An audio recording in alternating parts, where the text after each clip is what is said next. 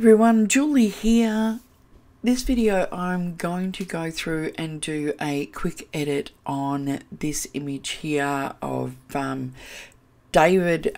We had him dressed up as a sort of vintage look poker player. So I'm pretty happy with the way that the image is here. I haven't really done many changes. We shot it with coloured gels, and I thought that I might take it into Analog FX and give it some cool sort of vintage vibes. So what I'm going to do is just go to Filter, go to Nik Collection 6, and I'm going to go to Analog FX. Okay, so there's different things that we can do here. I can jump in. There's some preset cameras and effects that you can go into.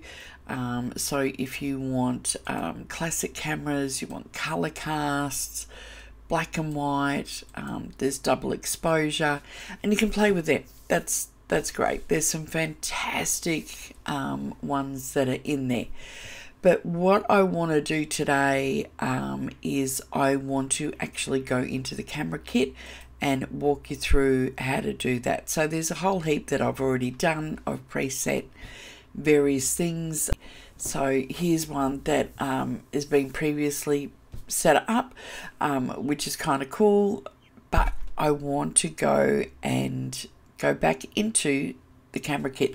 Now, what is cool about this, I can take that kit and I can play around with it, so you can see exactly what's been used and what hasn't been used by the little orange here, and I can go through and I can turn them all off.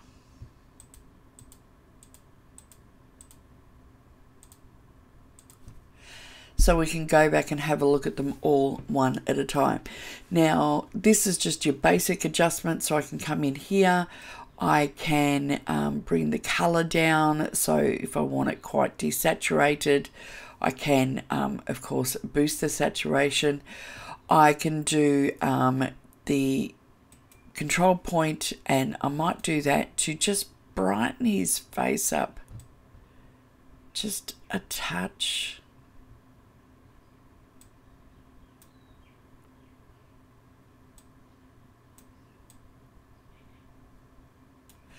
But I also want to put another one in here for his hand.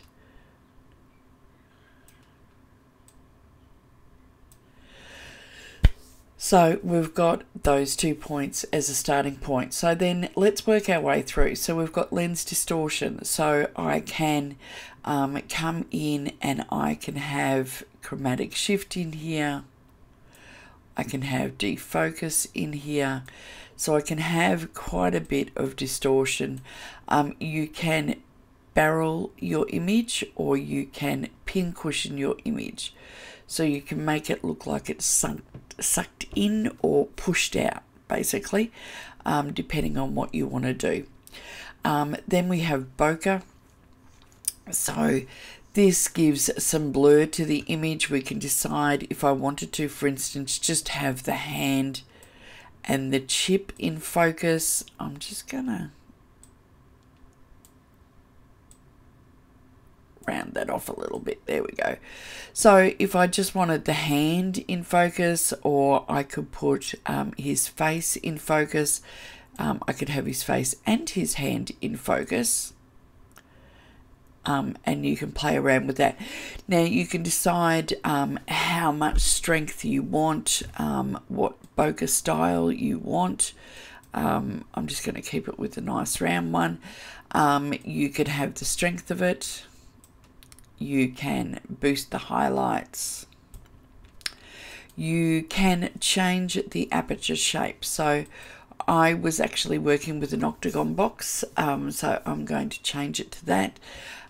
Your aperture rotation, you can change that, which is probably more going to be a benefit if you're using something like this. Whereas the octagon, it really doesn't make that much difference. And the aperture variation, so you can play with that as well. So there's lots here that you can do, and that's just with the bokeh. So I'm just going to minimize both of those just at the moment. So we can rotate and blur. So if you wanted to add some blur to the image, which I probably don't want to because there's already quite a bit of blur in here. But if you really wanted to just protect your center point and have blur on the outside, that can give you some really cool effects. But I don't want to use that today, so I'm just going to turn that off. Motion blur, again, we can do the same thing. We can have motion blur, and you can change the strength of the blur. You can change the diagonal of the blur by moving this little arrow. So I could have that just on the chips, for instance. Again, not something I want to do today. Double exposure. This is something else that can be lots of fun. You can use the same image for double exposure, and you can have some fun with that. You can also bring in a secondary image. So let's just grab this one, for instance, and I could have that in as well. I could drop the exposure down. You can play around, you can turn it, you can do all sorts of things with that. And if you decide you don't like that, you want to go back to the original image, you can get rid of that image. So you can have a lot of fun playing around with that too. Again, not something that I want on this one. So light leaks. So there's different types. So you've got soft, crisp, and dynamic. You can change the strength of these. You can use a U point to decide where you want it to come in. And you can play around with those. I'm thinking it's still a little, I'm just going to bring my saturation down a little more. And the beauty of the Nik Collection is they're completely non-destructive. So anytime you're in here, you can move things around. It's not like you hit one of these and it's permanent. You can turn it on, turn it off. The only time it becomes destructive as such is if when you save it and take it back into Photoshop or Lightroom, then you have those changes permanently. Apart from when you press this little convert to smart object in Photoshop, you can reopen it and re-edit your image. But it does make your file size quite a bit bigger. So it's up to you if you want to have it as a smart object and have it continually non-destructive, or if you're happy to play with it and then try different looks and styles and things like that. And it doesn't matter if it is, you know, destructive or not per se, but while you're in the actual program, it's fine. It's not an issue. Different light leaks that you can play around with.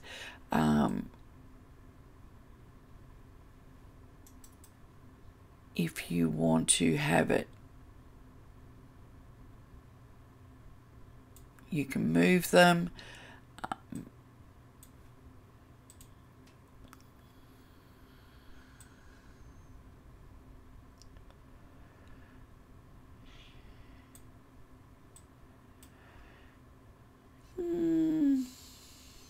Look, you can spend forever playing. It's it can be completely addictive. Okay, so let's move over to dirt and scratches. So you've got different, there's nothing, there's dust and fluff, there's scratches, there's organic, and there's eroded. All of these, again, you can change the strength of them. You can change where it is positioned.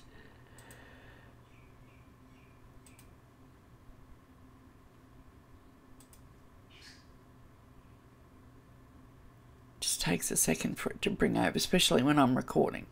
So if you don't want, you don't necessarily want a big black spot on your subject's face, so you can sort of move it around so that it's in somewhere a little more desirable, and of course you can drop the strength down. So we're really starting to build up the look for this piece now, and I'm thinking going back in the light leaks, I think I just want something a little softer, even though I really like that one.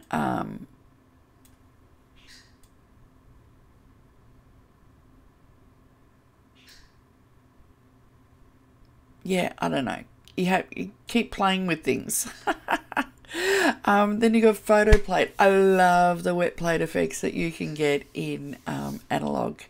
This is brilliant. So again, you've got different types. So there's streak, corroded, there's concrete looks.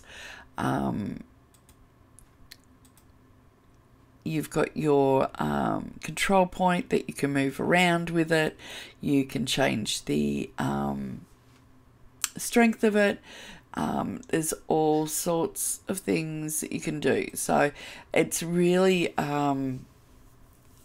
fabulous to come in here and play and see what different effects you can come up with. It's really interesting to be able to look at everything step by step by step.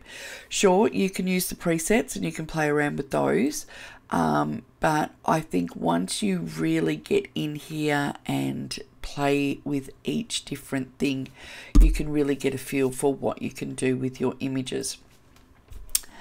So you've got lens vignettes. So if you want to, let's just close that one off. Let's just minimize a few of these so we've got a bit more room to see what we can do. So you can change the shape. So this is adding like a, the darkening around the edges. You can change it from a circle to a rectangle if you wish to, or something in between. And you can change the amount. So the amount, one side's black, the other side's white. So you can add a bit of a vignette to your images that way. Then you've got film type, so you can change it from warm to cool. There's black and white neutrals if you want to change it completely to black and white at this particular point in time. You've got the strength of the filter that you're putting in, so some are softer, some are a little more contrasty. There's so many, so you've got different levels that you can play with. You can of course play with your fade, your strength, your grain pixels, so if you want more grain or no grain, and the hardness of the grain that you can play with. So it doesn't, you can have cool coloring, so if you just want to, you don't have, I've still got the color there, but I have the film type over the top. So there's cool, warm, neutral, etc. So you can play with those. Multi-lens, this is another one which is lots of fun as well. So and if you grab the control point, you can move them. So this is just split it 3 ways, but if you want to have a little more control over what's in the thing, you can. So you've got, that's just 3-way, then there's 4. This is another one which is really fun. I like this one. This one, so I could have his face here, more of the hand here, and then the coins in the hand here. So that's pretty cool. I like that one. Gives you more of a different aspect.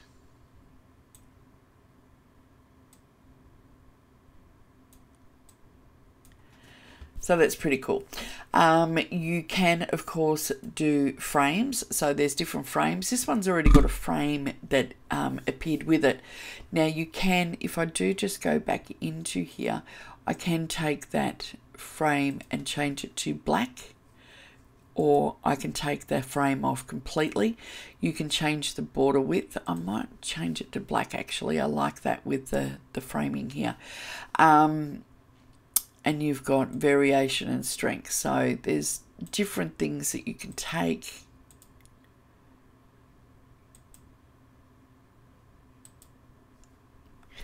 Okay, so back down to frames. So I really like the first one that it popped up actually. It's probably not vintage. The other one is if you go, I'm going to keep with film strip, but I might go down. Let's have a look at some of these eroded ones that are towards the bottom. That one's pretty cool.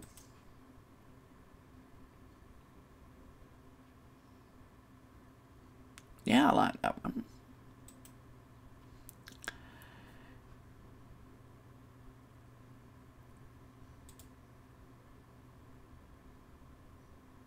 I like that one. Yeah, that one looks pretty cool. So I'm starting to, you know, really get a feel for this particular image. Of course, if you decide that you don't like that, you can just turn the frame off, turn it back on, and you're back into the frames again. I think I actually kind of like it with, yeah, I might go without. And then, of course, the last thing that we've got down the bottom here is a levels adjustment. So I'm just going to give it an overall tweak just at the end, just to give it a slight subtle curve. And I think I'm pretty happy with that. I'm just going to pop into that multi-frames for a second. Oops. I moved it all again. Maybe I'll go with what they suggested. Yeah, instead of having it run the top down, because I found the two bottom ones sort of merged into one. So let's go with that. So that's it, playing around with that. Now, of course, I can save this preset. I'm just going to call it Poker. I could have called it the Gambler or something. I don't know. But yeah, I'm not going to convert it to a smart object at this particular point in time. I'm just going to save it as a preset. That way I can then, if I want to, I can bring the image back into Photoshop, apply the preset, and then work from there, because you can completely alter it from that starting point. So that's it for playing with Nik Analog FX. I hope you enjoyed that, and I will see you next time. Bye for now.